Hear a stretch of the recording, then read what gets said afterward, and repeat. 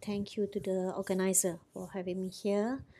We have seen how Dr. Chun demonstrated all the nice and perfect way of doing Yamane. So I'll be sharing the modified techniques when things are not perfect. So the perfect Yamane technique requires a perfect combination of instruments, with or without a good assistant. But if we are lacking in one of it, we can still do the surgery, of course, but with a bit of modification. So in other words, when do we need to use the modified technique?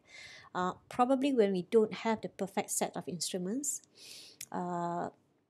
If we encounter difficulties, especially during our first few cases, and when the surgery is not a straightforward surgery and probably a combined kind of surgery. So before I proceed further, allow me to highlight the needle issue and also pertaining to the double needling technique, which was suggested by Mr. Yamane. So the 30 gauge thin wall needle has a larger lumen compared to the standard needle. So in our center, we have to bring it in from Singapore, and yet we still haven't received it until now. And we are still make do of our standard 27 gauge needle, which is probably the closest in size compared to the 30 gauge thin wall needle. So as we can see, although the figure seems like more or less the same, but bear in mind the 27 gauge standard needle is actually still bigger in size, in terms of the inner diameter as well as the outer diameter. Now, let's look at one of the YouTube video. This is a double needling technique. The surgeon was using the 30 gauge needle, engaging both haptics at the same time and externalizing it concurrently. So, we were using a 27 gauge needles. We were trying to simulate the same technique. We attempted it a couple of times and we end up getting the same problem over and over again. Either we lose one end of the haptic, or we end up having a bit of ballooning of the conjunctiva. So, and end up having to dissect the conjunctiva to assess the haptic underneath. So, in conclusion, we think that if you are using the 27 gauge needle, probably it's not the optimum needle to use for this particular technique, and probably the best way is if we externalize the haptic individually rather than the double needling technique for the 27 gauge needle. So let's go through in detail of the various techniques. This will be an overview of my discussion today. So we'll be looking at how to deal with the leading haptic first technique. And there was another technique proposed by Dr. Brian Kim to externalize the trailing haptic first. And there's also a way to externalize the haptic by using a trocar. And finally, we'll look at some of the special condition whereby probably be using some mix and match technique. Now, let's look at how we deal with the leading haptic. Before we go into more detailed description, let us look at one important factor which will determine the technique that we're going to use, which is the type of injector. So I did not realize it is important in this technique until we try a few lenses. So basically, we have two types of injector for the PVDF haptic, IOL. So we have the screw injector by Carl Zeiss, the EC3, and we also have the single hand injector from Kowa and Biotech. So obviously the screw injector requires two hands for the insertion of lens, whereas the single hand injector allow us to have one hand free during the step. So why is this injector seems to be important? We analyze most videos in the YouTube. So if you want to insert the haptic directly into the needle, which I call it as a one-step technique, we need to do the injection of IOL with one hand and hold the needle in position with the other hand. So it sounds like you are only using two hands. This could be true if you are actually using a single hand injector. But what if you have to use a screw type of injector? So we will be using both hands to inject the lens. And obviously now we need a third hand to help to hold the needle in position. So again, we can do this if you have a reliable assistant. He or she can either hold the needle in place for us or help to screw in the IOL.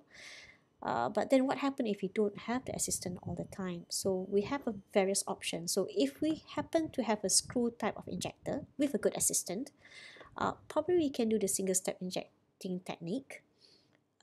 But without a good assistant, maybe we might need to consider to park the lens somewhere in the eye as step number 1, then only thread in the haptic into the needle as step number 2. So for me, I am not fortunate to have an assistant all the time. So I always prefer to do the one-step technique. But then I will opt for the single hand injector. I think it's more of the surgeon preference. You can use any type of injector as long as you're aware that we might need to adjust some of our technique of incision at the beginning. Now, so if we decided to park the haptic in the lens, so we can either place it behind the iris or we can place it anterior to the iris. So let's look at this particular video. The surgeon choose to inject the lens behind the iris. One of the reasons why some surgeons like to do this is because you will have more space to manipulate the lens. And then be careful that we need to ensure that the trailing haptic is always outside the eye so that we will not drop the lens inside the eye. Then only we will create the canal. Create a tunnel, and using a forceps to thread in the haptic into the needle. So that is one way of doing it. Another way is by placing the IOL in the anterior chamber. I prefer to do it this way, whereby you inject the lens in front of the iris, park it at the angle. Of course, you can do this if you have a normal angle, and reposition it so that you can have access of the haptic, and then only using a forceps to thread in the needle. Personally, I have a few concerns with the retropapillary injection because, as we know, we will be working within the anterior highlights area, so potentially it might cause traction on the retina. Viewing can be quite challenging at times, not only because it is behind the iris, but also it might be beyond the focal point of the microscope. And lastly, we might drop it down if we are not careful enough to hold the training habit. So I do feel that placing the lens in front of the iris is a safer technique to do. Now, let's look at other technique. Now, the other technique was popularized by Dr. Brian Kim. So we'll be externalizing the trailing haptic first before the leading haptic. So just to make a comparison, this is when you externalize the leading haptic, you get the first haptic out, and then only you deal with trailing haptic. Another way to do it is by keeping the leading haptic outside the eye first, settle the trailing haptic, and then only you secure the leading haptic. So let's go through the technique. This is a case of a post-retectomized eye. This was after removal of oil, and we decided to insert the scleral fixated lens. So we create paracentesis 180 degree away from the main wound, using a forceps pulling out the haptic, park it outside, and then using the forceps to thread in the threaded haptic.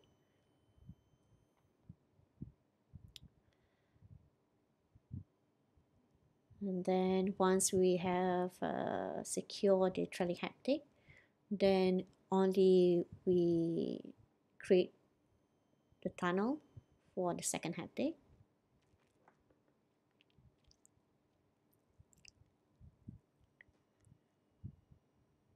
Now push back the leading haptic inside and then thread it into the needle.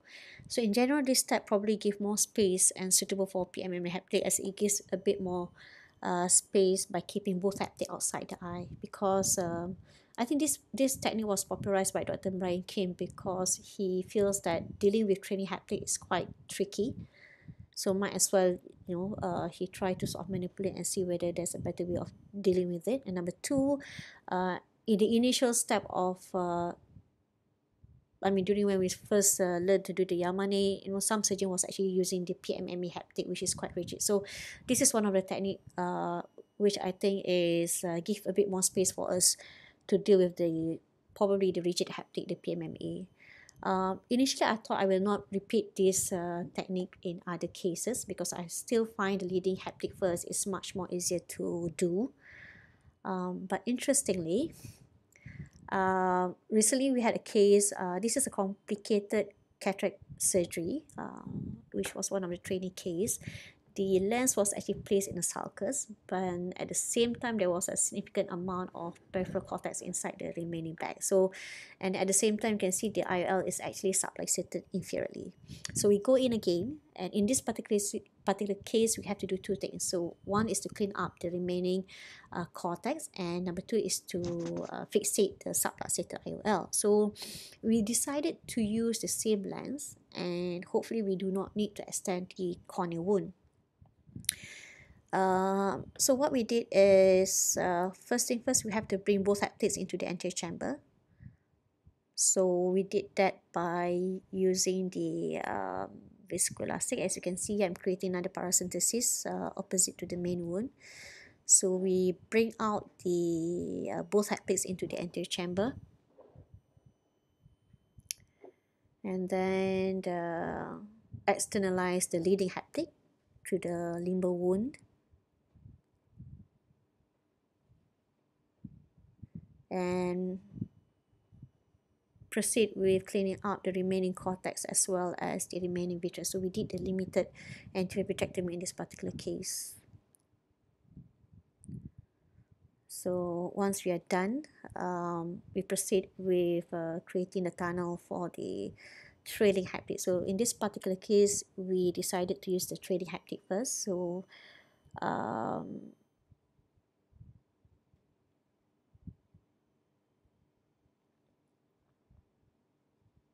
with a forceps, grasp the haptic and thread it into the needle.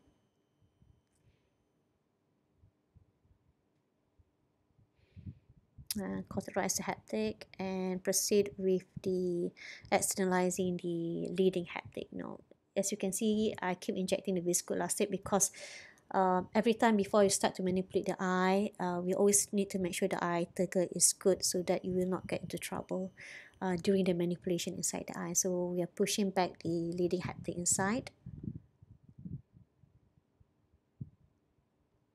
using the handshake technique, then passing the haptic from one forceps to the other, and threading in the leading haptic to the needle and externalize it safely. So I suppose it is a nice alternative technique, especially if you end up having this kind of cases. So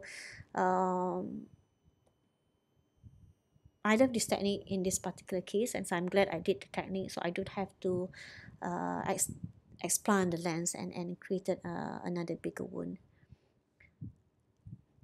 Now let's look at another technique. This time we'll be using a trocar. Just to share that trocar is actually available as a loose item, so we don't really have to buy the big bulk of the vitrectomy set to get the access of the trocar, so we can just buy the trocar. And now let's look at another way of externalizing the haptic by using the trocar. For example, in this particular case, it was a case of dislodged IOL, and after completed the vitrectomy, we proceed with injecting the lens into the eye. So I decided not to create another extra wound since the trocar is already inside. Might as well we use it for the tunnel.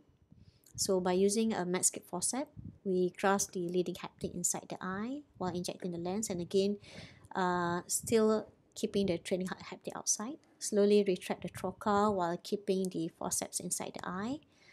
And once the trocar is off, we slowly externalize the haptic and cauterize it. So the beauty of this technique, it is very simple, good control of the procedure, but of course, I have to create another wound for the trailing haptic. Another beauty thing about this procedure is we are able to, we don't have to dissect conjunctiva, so no cutting is needed, so we can still use it as a transscleral fixation of IOL without the need to cut down the conjunctiva. Now, I find it also useful to use the same technique in case we have a situation whereby the haptic is dislodged, especially after we have created a flange. Occasionally, we might end up with this situation, especially in the first few cases. Expect that might happen, so at least we know what to do. Sometimes when we are externalizing the second haptic, in case we have created a flange for the first haptic, we might sort of probably accidentally give too much of force that causes the initial haptic to dislodge inside the eye. So again, we are using a trocar, because if you can imagine, when you already have a flange, you cannot sort of thread in the haptic through the needle easily. So this is one of the technique: manually grasp the haptic, and with the conjunctival forceps, remove the haptic by leaving the forceps still inside the eye, then only externalize it, then cauterize it. Again, we're able to do it without having the need to dissect the conjunctiva. So this was a case referred to us for failed externalization of the second haptic. As you can see, patient was not cooperative according to the surgeon during the first surgery. So when we received the case, apparently the IOL was anchored nicely on one end, and the other haptic was actually dangling in the vitreous cavity. So in order to correct this, we need to gain access of the dangling haptic, bring it back to the anterior chamber.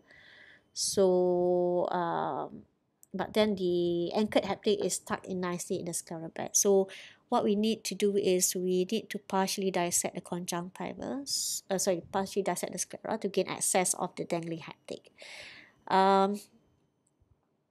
So we slowly bring up the intraocular lens back into the anterior chamber.